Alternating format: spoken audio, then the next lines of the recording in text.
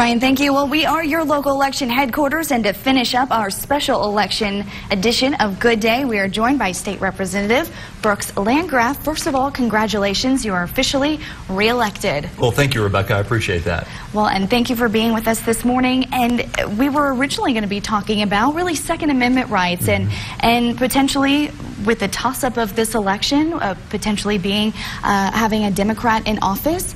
But with a Republican in office, how are people feeling about their Second Amendment and their right to bear arms? Well, you know, I think Texans and Americans now can feel a little bit safer about their Second Amendment rights.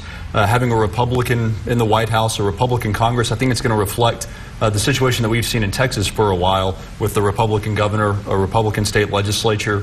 And what that's meant for Texans is that our Second Amendment rights have been not only protected, but our rights under the Second Amendment have been expanded in recent years. So I think that we'll be able to see some of that progress as far as our constitutional rights are concerned on a federal level, and I'm very happy about that. Excellent. Now, I know that you're backed by the NRA and the National, I'm going to say it wrong, pardon, the Texas State Rifle Association. Right.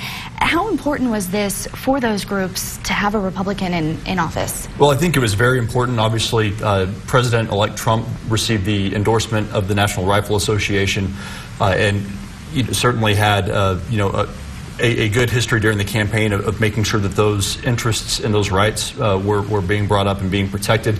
So I think it's certainly a win for everybody who, like myself, is very supportive of our Second Amendment rights. Certainly, and as we're looking forward to January when you're heading back to Austin, how will this election possibly affect that time there? Well, you know, kind of like I mentioned earlier, now that on the federal level we'll see a Republican president working with a Republican Congress, I think we have a great blueprint right here in the Lone Star State for how to get things done, how to provide for economic expansion while protecting our rights and building up our infrastructure. So I think, if our friends in Washington will be able to look to see what we've done in Texas, I think that could mean great things for job creation, great things for economic expansion, and an overall protection of rights under the Constitution. So I hope that they look to Texas for our example. Certainly. And speaking of protection, really quickly, border control and immigration, are those going to be things that are top of the list come January? Well, during the last legislative session in 2015, Texas, in large part to failures by the federal government to protect and secure our border. Texas, we actually had to spend close to $1 billion, about $900 million, to beef up border security through the Texas Department of Public Safety.